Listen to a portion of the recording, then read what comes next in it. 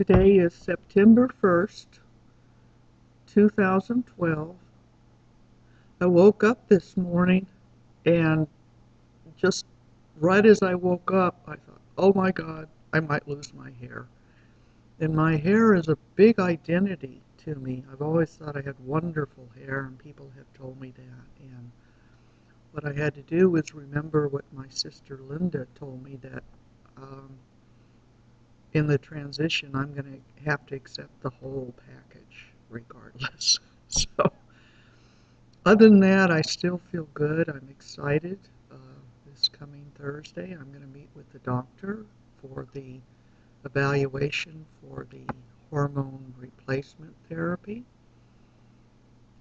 So, I feel very good, very excited, very calm, knowing this thing is happening, and it's just going to happen step by step.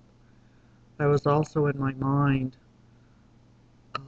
composing the letter that I'm going to give to people, explaining how I'm feeling, what's going on, so that I know they're going to be curious, or they're going to wonder what's going on.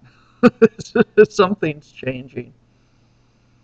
So I've been composing that in my head, because I think writing it down on paper, giving them a letter, will be better, instead of them hearing it and maybe not really hearing it and not understanding it. That way they can look at it, read it again.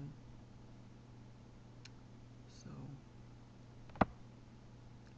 just a good day for me today.